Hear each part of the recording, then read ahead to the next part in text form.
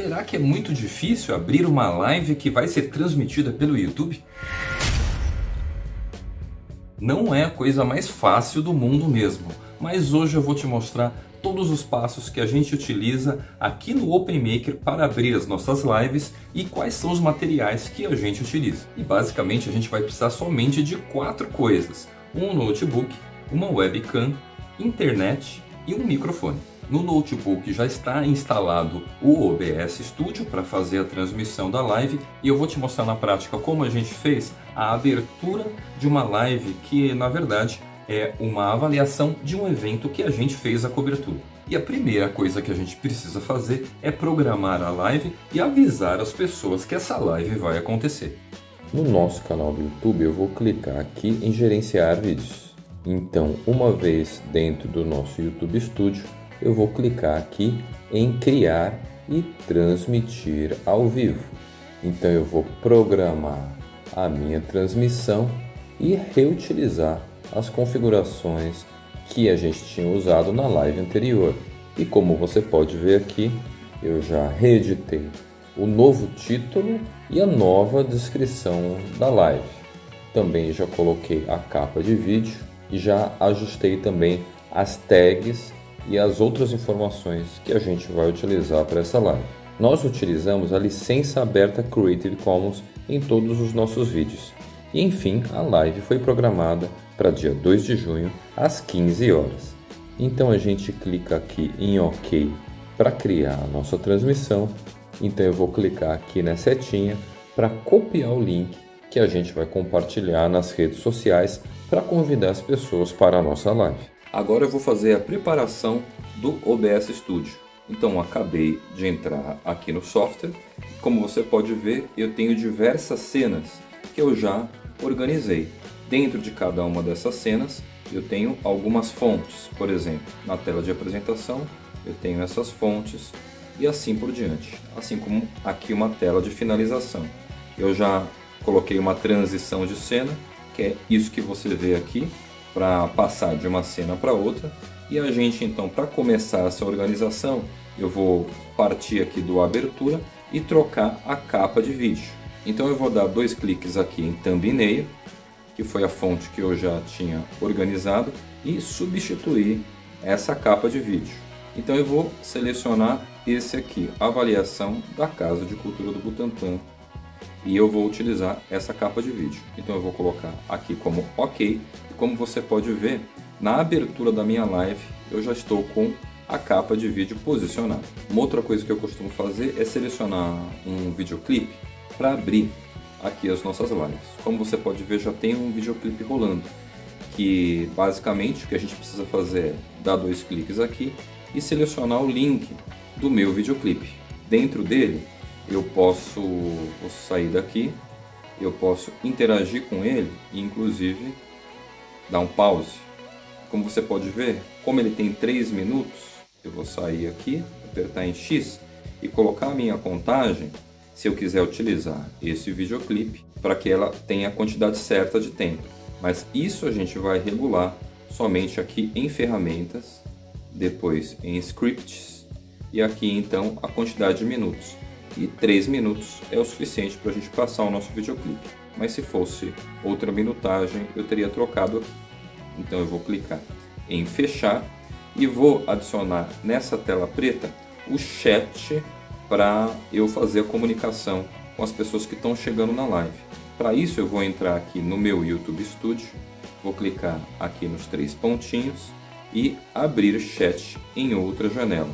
Como você pode ver, ele me dá um link para o chat. Então eu vou copiar esse link, vou fechar essa janela e aí então vou entrar aqui em chat, vou dar 2 cliques e substituir o link que está aqui. Então eu vou colocar aqui Ctrl V, eu colei aqui o meu link e dei um OK. E como você pode ver, as pessoas já conseguem comentar e o comentário vai ficar sobreposto com um fundo transparente sobre o videoclipe que está no fundo.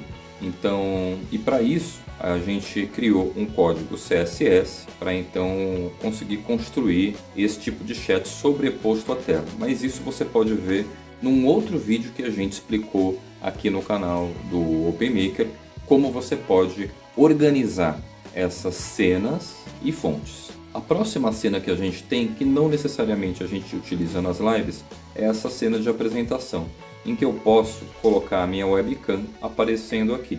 Posso também utilizar essa terceira, que ela se trata dos comentários, que a gente tem aqui do lado esquerdo, e aqui normalmente a gente coloca a câmera.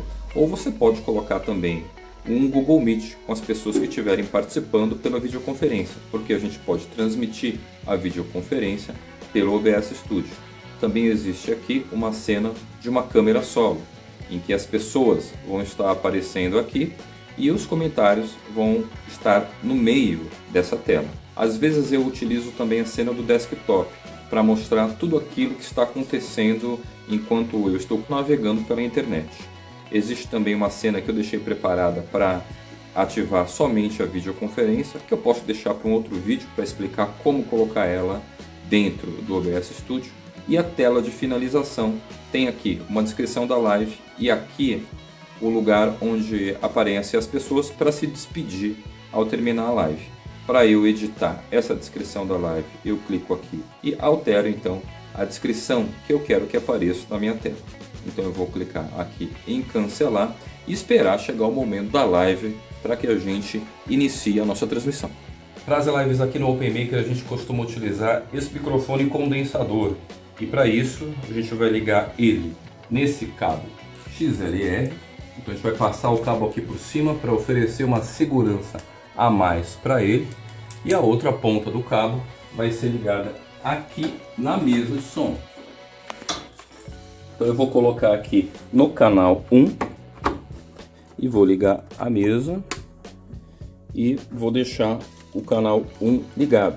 Como a gente está utilizando o microfone condensador, a gente precisa ligar o Phantom Power 48 volts, tá? Vou deixar o volume dele mais alto aqui e a mesa já está preparada para captar. É só ligar esse cabo aqui da mesa de som, ou seja, da nossa mixer, no computador. Então eu já vou deixar ligado aqui.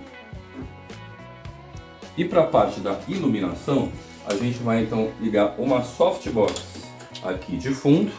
Então eu vou posicionar ela nessa posição, na janelinha aqui do OpenMaker, para dar uma iluminação maior para quem estiver fazendo a live. E aí eu já tenho um interruptor aqui para conseguir fazer com que a softbox esteja acesa. E ali no fundo o Júlio vai acender para a gente a luz do cenário e a luz de cima para dar um recorte de fundo com relação ao plano das pessoas que estiverem falando na live. Então a gente vai trazer a mesa do OpenMaker aqui para frente. Para isso então a gente tira o tapete para as cadeiras conseguirem correr e a gente vai colocar também esse calço aqui na mesa. E aí eu já vou colocar o notebook, vou ligar também o carregador do notebook aqui nessa tomada aqui de trás e vou conectar o Wi-Fi correto para a gente realizar a nossa live. E agora só faltou apagar a luz de fundo para a gente começar a nossa gravação. E agora é só verificar nas configurações se o nosso canal de transmissão é o canal correto, que é o do OpenMaker. Então eu já posso fechar aqui. Eu vou clicar aqui em gerenciar a transmissão para escolher qual é a live que eu quero transmitir, que é essa cobertura do aniversário da Casa de Cultura e da Rádio Cidadã. Eu então seleciono a transmissão e agora ele já vai alinhar o chat aqui correto. Eu posso dizer para as pessoas, diga o seu nome e de onde está falando. E aí esse comentário que caiu aqui já vai chegar aqui também na nossa live, tá bom? Para as pessoas que estiverem com a gente. Então a gente já vai poder, daqui a pouquinho, daqui a 3 minutos, iniciar a transmissão. Para isso é só apertar esse botão. Primeiro a gente vai fazer a verificação aqui do microfone para ver se ele está ligado na mesa de som, que é a nossa MGXU. Então tá tudo certo. Eu posso dar uns estalos aqui no microfone aqui em cima para verificar. Então ele está captando.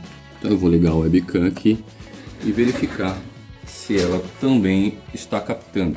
Então colocando aqui em câmera solo, Vocês podem ver aqui que tá tudo certo. Parece que ela tá um pouquinho torta, então a gente faz um ajustezinho para cá e tá tudo certo.